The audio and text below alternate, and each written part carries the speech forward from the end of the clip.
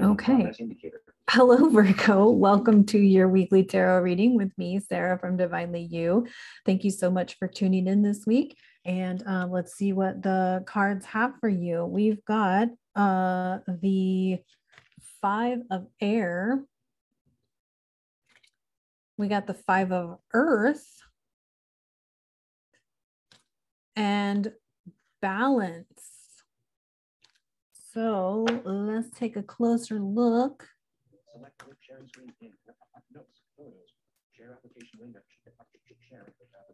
All right.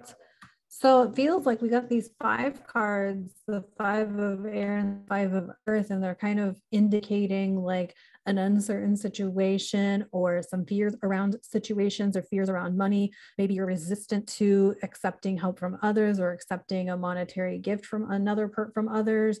As well as like uncertainty in, situations. Obviously this one indicates self-employment, but it could be anything, right? It could be just uncertainty around your relationships, your home life, whatever it is.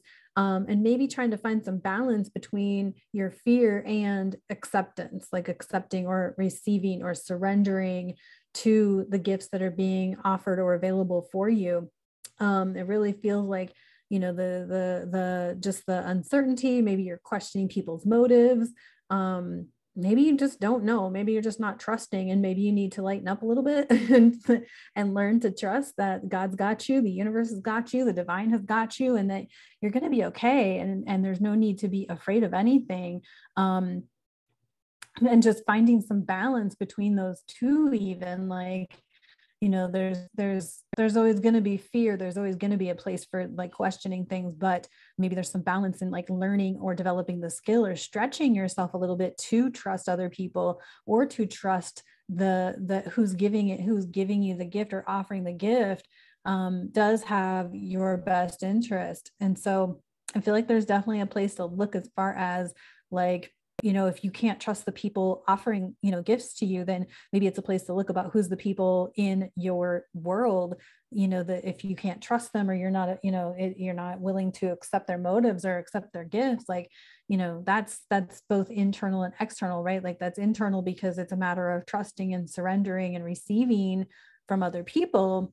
But there's also like the external, which is maybe it's not the right people in your world, and maybe you need to make some adjustments, set some boundaries, and just really be aware of who these people are that are offering you the gifts. They're offering you money or offering you maybe a roof over your head or whatever it is. Like there's definitely some growth work here for you to work through. Maybe doing like some evaluating of, like I said, the people and the circumstances in your world. Like maybe they're not the right ones in this time and space. Maybe you're outgrowing people and it's time to, let them go and just release them and invite new people in that you can trust and whose motives you can trust, that they do have your best interest at heart. So places to look, Virgo, this week, it feels like definitely do some inner work around, who you're trusting, who you're inviting into your world, or do some inner work around, what's your resistance to trusting people. And then from the Believe in Your Own Magic Oracle, we got Clover, or releasing the guilt, which kind of makes me think like, do you feel guilty? Because if you release these people, what's going to happen if I let them go? And they're not going to be okay. And they're not going to be able to do this or take care of themselves, or I'm not going to be able to be there for them if I let them go. That's on them, not on you. That's their problem. That's something they got to deal with on their own. You have to step into yourself and be there for yourself and take care of yourself and release the guilt around being there for people who are no longer serving your best interest or your highest good.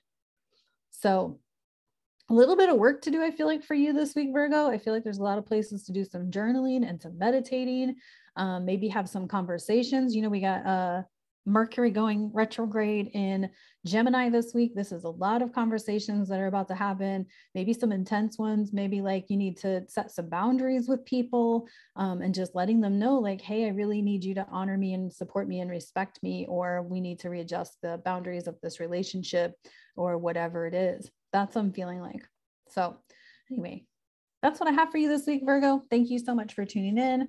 And if you'd like a private reading with me, my email is below. And I hope to see you on the next episode. Take care. Love you. Oh.